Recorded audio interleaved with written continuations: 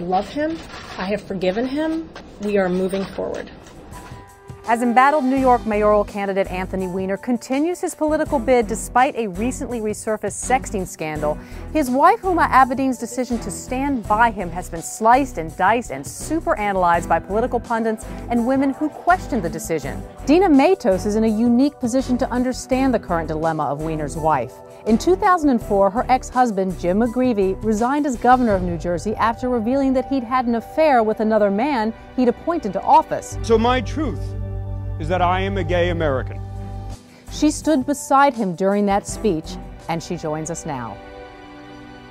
Your situation was obviously very different than Huma Abedin's, although you were both in the very unenviable position of having been hurt deeply by someone that you loved. When you're in the private sphere, you can cry, you can lash out, you can throw things if you want to. All of us know what that's like, probably at some point in our life. But when you're in the public eye, not many people have to do what you all did, which is to go and stand there before the world next to somebody who has hurt you. What goes through your head in a moment like that? Are you in a fog? Yes. Yeah.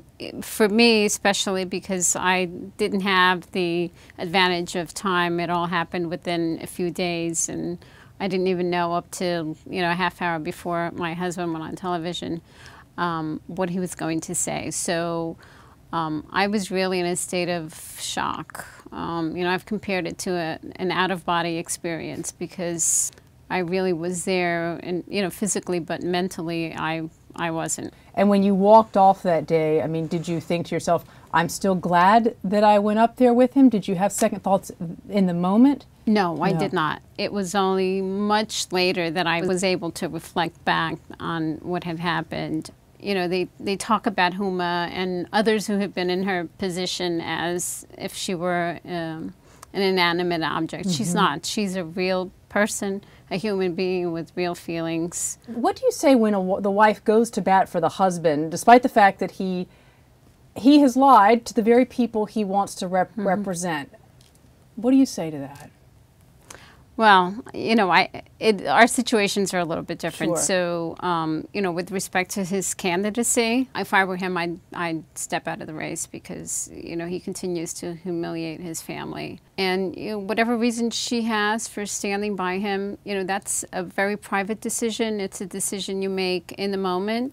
And as with any other marriage, people criticizing her for standing by him, how many spouses stand by, their husbands or wives in the face of, unfaithfulness or other issues? Does being in the public eye, and I ask this never having been there in your shoes, but does that in some ways make you want to stand by somebody even more, perhaps, because just so many people are focused laser-like on you?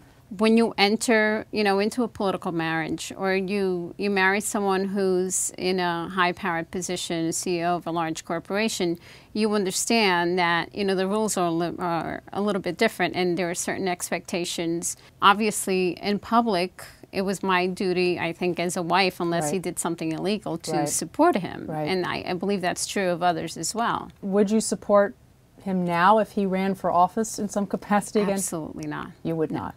And is it because of your personal situation or other reasons? Well, I think people are too forgiving of politicians who, lack a moral compass. And I think, perhaps we've set the standard too low. Right. Because, you look at Eliot Spitzer, what he did was illegal. I mean, what Anthony Weiner did was dumb, stupid, but it wasn't illegal. I think, we have to look at their character and determine whether or not, this is someone that we want to put in a position of power. There seems to be a lot good happening to your ex-husband right now. There's this new HBO documentary out called Fall to Grace. Have you seen that? I have not. Will you see it? Probably not. Probably not. He's become a spiritual advisor to women in prison. He attended divinity school. He recently got a major post with the mayor of Jersey City. It's hard enough in any relationship, right, when you break up and then good things go on to happen to the person, especially if they hurt you. I wonder, you see all this personally. You've obviously gone on and you're having success yourself in your new job. You had your book out, Silent Partner. But is that even harder to watch, all this publicity about your ex-husband? It's hard to watch because I know the real person, and I know what he's still doing and his behavior privately.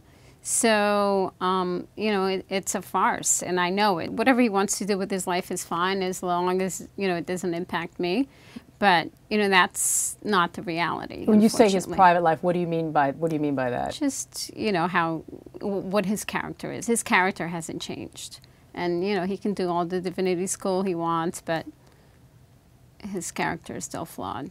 Would you ever, and I don't know if you are now or not, but would you ever consider dating someone who's in the public eye, who is seeking public office in that way again? I guess one should never say never, but no, I would not seek that, absolutely not. And before we go, do you have any parting words of advice for Huma Abedin?